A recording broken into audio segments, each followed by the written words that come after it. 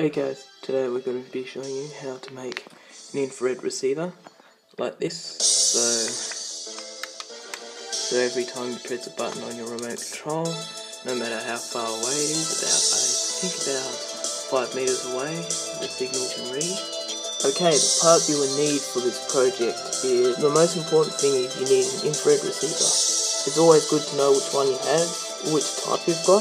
If you're unsure what type is, if you have an infrared receiver lying around and you don't know what type it is, there can be a little bit of a problem because you wouldn't be able to know which pin is which. So it's good to know what type it is. You can just search up infrared receiver and identify. You need an NPN resistor. This one's a BC547. If you don't have that, you don't need to worry because you can also use a 2N222. They also work perfectly as well. And what you need is a 4.7K resistor, as you can see. And what you'll also need is a 470 ohm resistor. You will need a 10 microfarad capacitor. And of course, the LED to notify to let you know if this works or not. Okay. We have the mini breadboard. It's important to look carefully. If you don't really know how it works, you just have to follow pretty much exactly what I do. So we're going to start now. First, we are going to put the transistor, I think just over there, as you can see. Look closely over there. The next thing we'll probably do is put the IR receiver over there, following. So you've got to follow that. 4.7K resistor. So far it should look something like this. The next step, what you should do is the LED. You're going to have to put it upside down, and the cathode, I just focus it to show you where it should go. Should be connected right behind the transistor. Yeah, just go like this.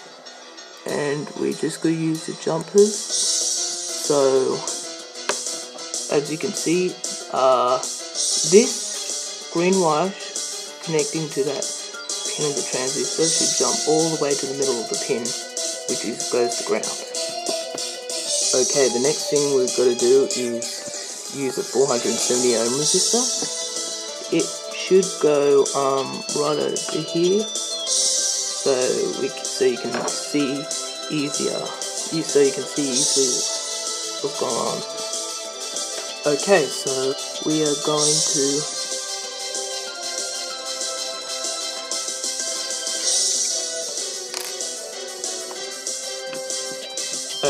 so the positive will be the same like this. The positive connection will be like that, and the negative connection of the transistor. It might be a little bit hard for you to see, but hopefully you can see it. Will be in the same row, middle pin. And if you've done that, now we're just going to add middle pin of the receiver. The negative will go there, and the positive will go right over here, like this. It should be the same row that you put the pin of that transistor. Now we're just going to use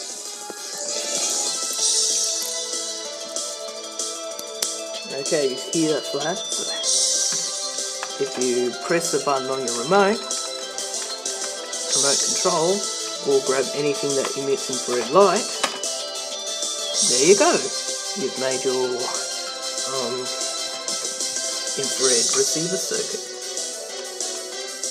And if you want a brighter LED, you can get brighter LEDs.